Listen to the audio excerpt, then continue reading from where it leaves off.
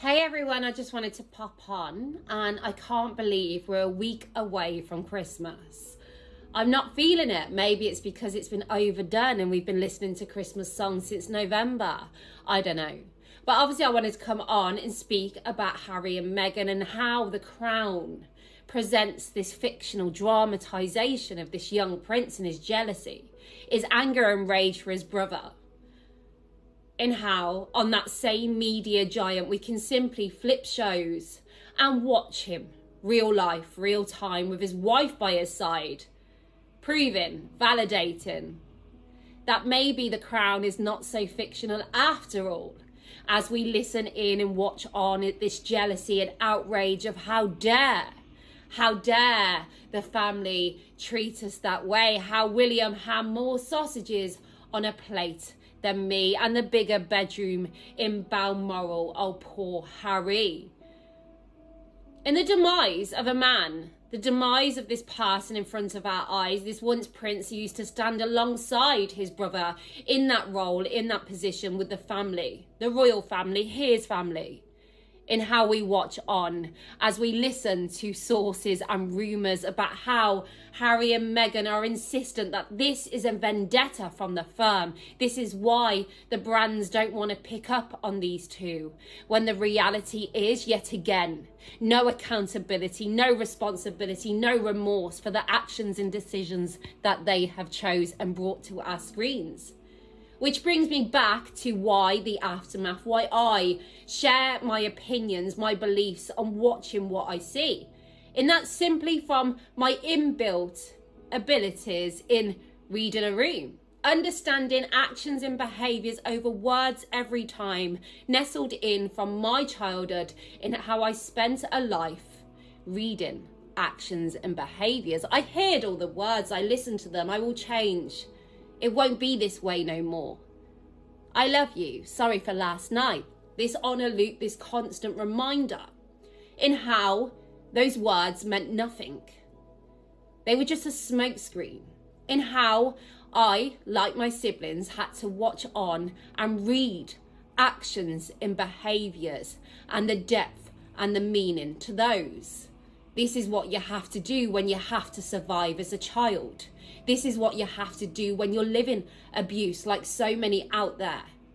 Relying on a subtle movement of the eye, an action, a behaviour, a mood gone down. Walking on eggshells most of your life. Which brings me back to this narrative that Harry lived trauma, abused, some have said, in how I feel insulted at watching that out there. Because I've watched, and here's the thing, this is what Harry can't take away. The years and years of love that we watched him receive.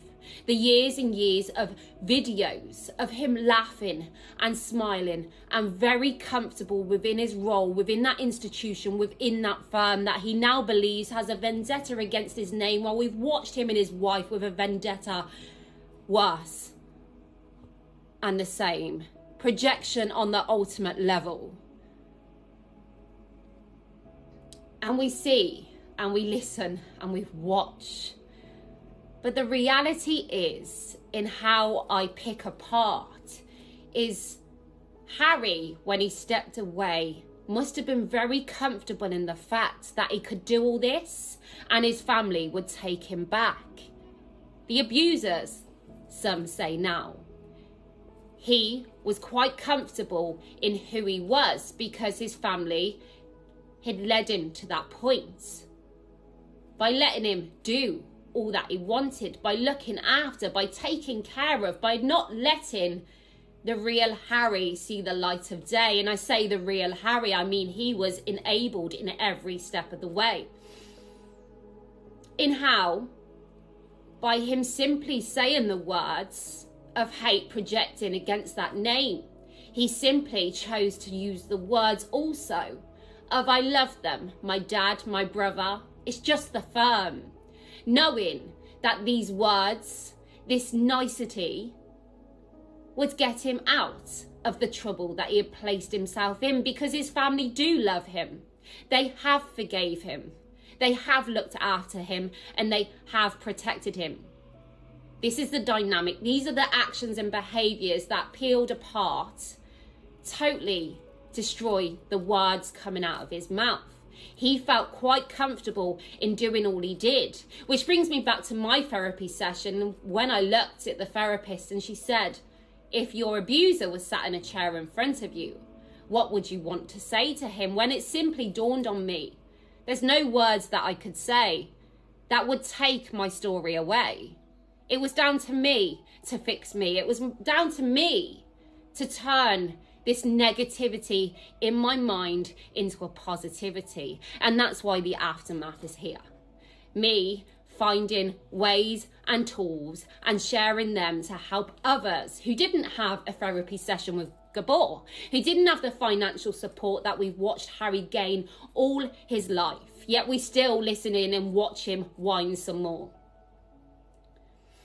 Also, his actions and behaviours in how he's targeted a country, of how we're all wrong and how we're all easily led by the media, just shows how comfortable Harry was in the fact him coming out to do this would help him in bringing the royal family down. He was quite confident that the people loved him, and why would he not? Because they did. They adored him. Once upon a time being the favourite royal of all time. He was happy and confident within himself to come out and attack his family, knowing in his heart, deep down, they would take him back. Because, in my opinion, this was the routine, the normal in Prince Harry getting his own way, in how maybe he wasn't abused and maybe he was given everything he ever wanted and ever dreamed.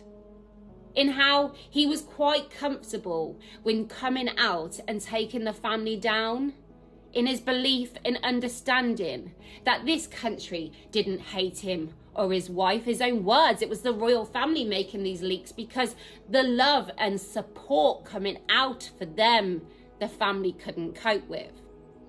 But yet this country had been left with this mass onslaught, this mass attack, this mass narrative up over our heads that we're all bad, we all speak that way, and we're all happy for how they've been treated in that way.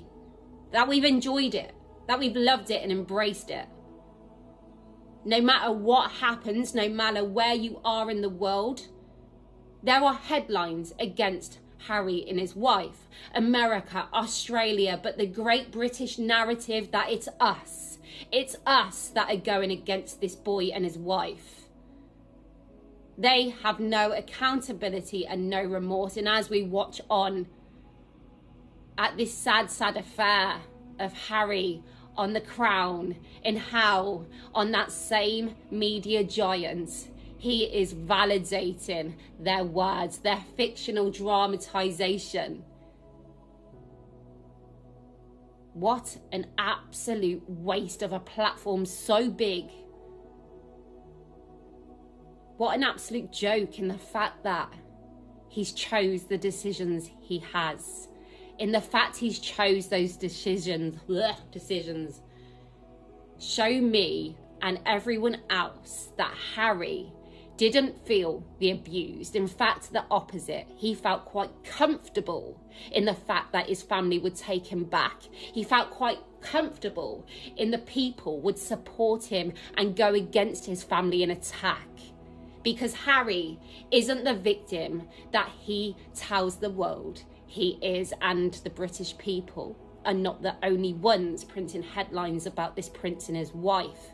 But again, that's what we've been left with, courtesy of Prince Harry, is the great British narrative that we're all out bad and to destroy his life, when the only people that are attacking their own and bringing this on themselves is those two with no accountability and remorse for the actions and behaviours that they have made and created.